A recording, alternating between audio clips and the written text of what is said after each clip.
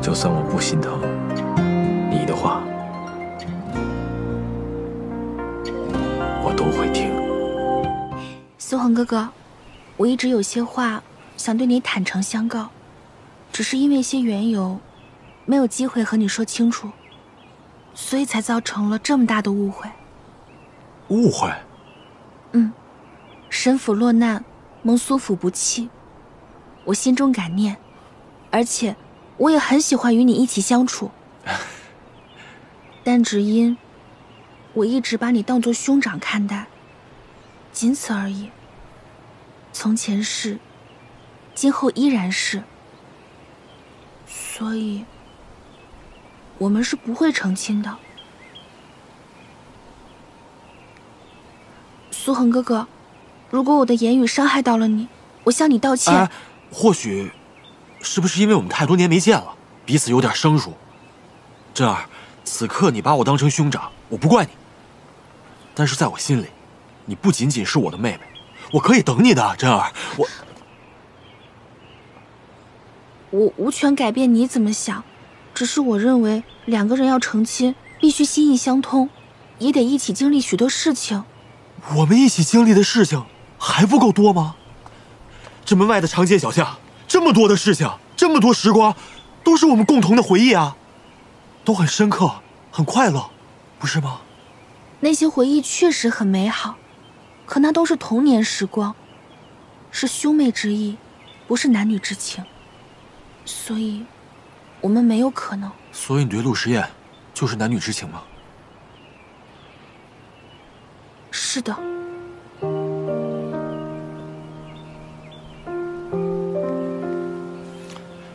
真儿，我不会强迫你选择，可是那陆时砚也绝非良配。我不明白你什么意思。陆时砚，他身为皇亲国戚，不会像你想的那么简单的。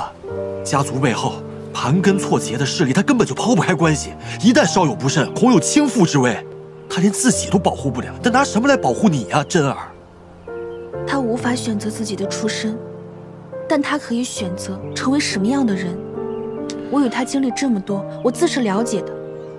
我相信他，无论前方的路有多艰难，他都能处理好。娘子，行李已经收拾好了，我们可以出发了。苏恒哥哥，照顾好自己。告辞了，苏郎君。哎，青青啊，陆时砚这个人真的不简单，真是心性单纯。你日日跟在他身边，一定要小心些。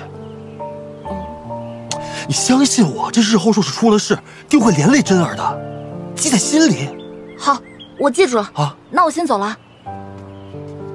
你一定要留心啊。苏恒这个黄毛小子，小时候的事还拿出来说。那我小时候还经常梦到和嫦娥一起玩呢。行，那你娶嫦娥。我就是这么一说。你说啊，他这一天到晚背后议是非，给我编排各种污名，简直蛮横无理。对对对，蛮横无理。那你不是说了吗？苏恒是个黄毛小子，你陆廷尉稳重大气，你就别跟他计较了。况且我们今天来这儿，也不是为了骂他的呀。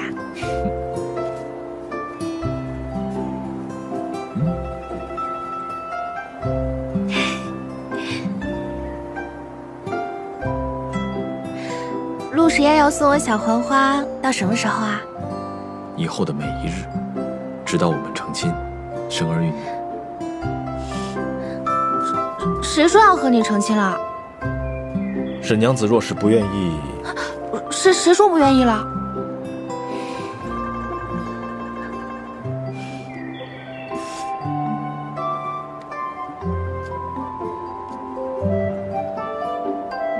那手镯，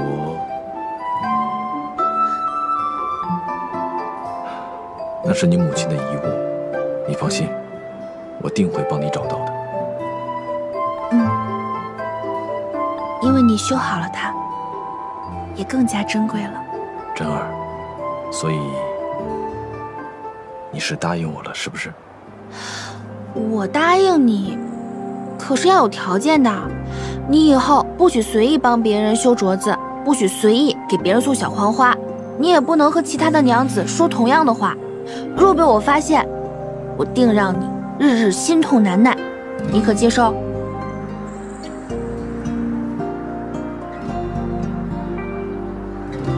就算我不心疼你的话，我都会听。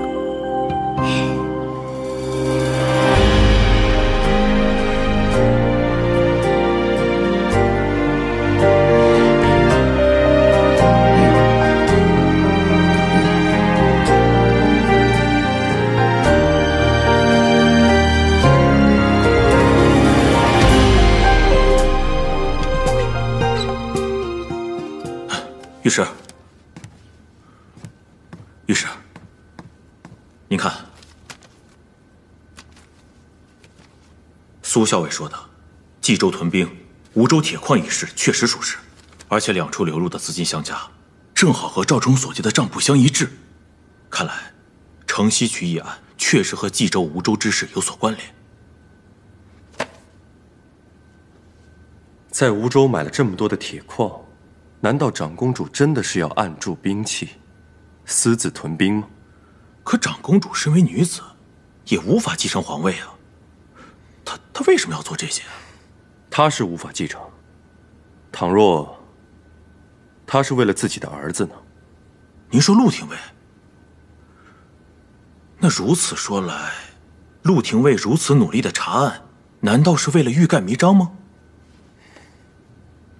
此事事关重大，到底是不是长公主所为，甚至陆廷尉是否是知情的，都还没有一个定论。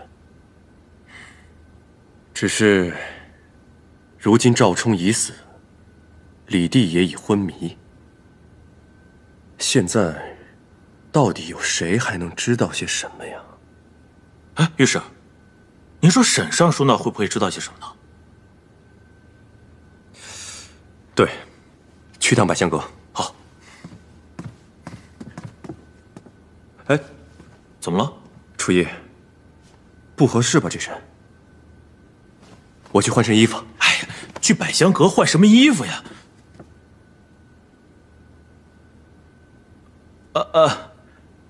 慢慢换，不着急。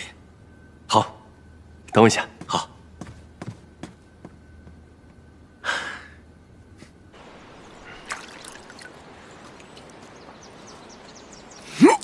爹，你没事吧？哎呀，这牢里躺久了，什么活都不干，腿脚就不灵活了。哎呦，那我扶您进去歇息吧。怎么了？我爹闪到腰了。啊，伯伯，我来背你。哎呦，这怎么使得呀？哎呀，没关系，伯伯，我们一起使劲啊！哎呀，周御史， 1、2、3，哎，慢点。周御史，真是烦劳你了。没关系，应该的。